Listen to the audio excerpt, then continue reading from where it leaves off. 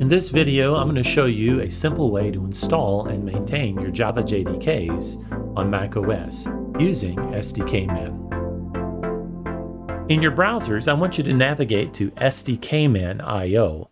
We're going to use this to install and maintain different versions of our JDK. Now, SDKMan is simply a tool for managing multiple different software development kits. Scroll down the page. We're going to navigate to the curl statement located here. We'll copy that.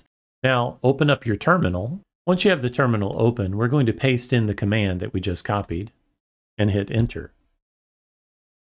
This will take a few moments as it downloads the necessary components.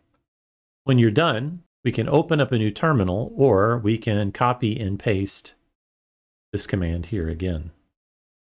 We'll clear the screen. Now, to install a Java package, we'll type SDK list Java.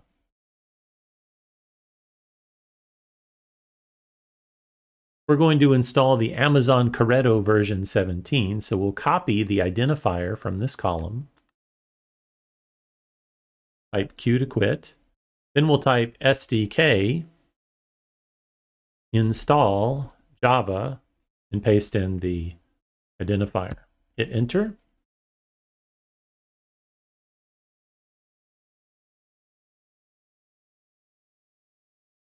Okay, so we're done.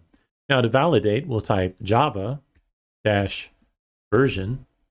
and we can see that we have the OpenJDK version 17 installed for Amazon Corretto 17.